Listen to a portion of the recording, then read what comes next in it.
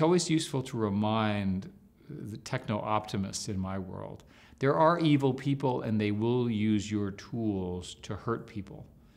My favorite example is that the face recognition stuff was invented not to constrain the Uyghurs. Right. You know, they didn't say, we're going to invent face recognition in order to constrain the minority in China called the Uyghurs, yeah.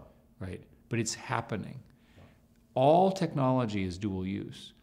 All of these inventions can be misused. And it's important for the inventors to be honest with that.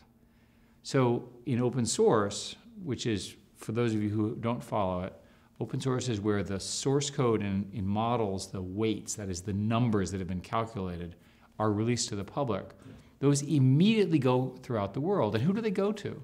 They go to China, of course. Mm-hmm. They go to Russia. They go to Iran, mm-hmm. Right? They go to Belarus. Yeah. They go to North Korea. Yeah. When I was most recently in China, essentially all of the work I saw started with open source models from the West, which were then amplified. So it sure looks to me like these leading firms, the ones I'm talking about, the ones that are putting $10 billion yeah. eventually into this, will be tightly regulated.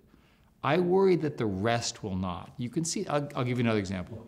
Look at this problem of misinformation. Mm-hmm. I think it's largely unsolvable. And the reason is the code to generate misinformation mm-hmm. is essentially free, right?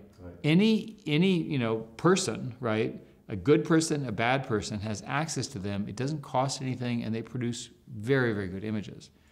Right. There are regulatory solutions to that.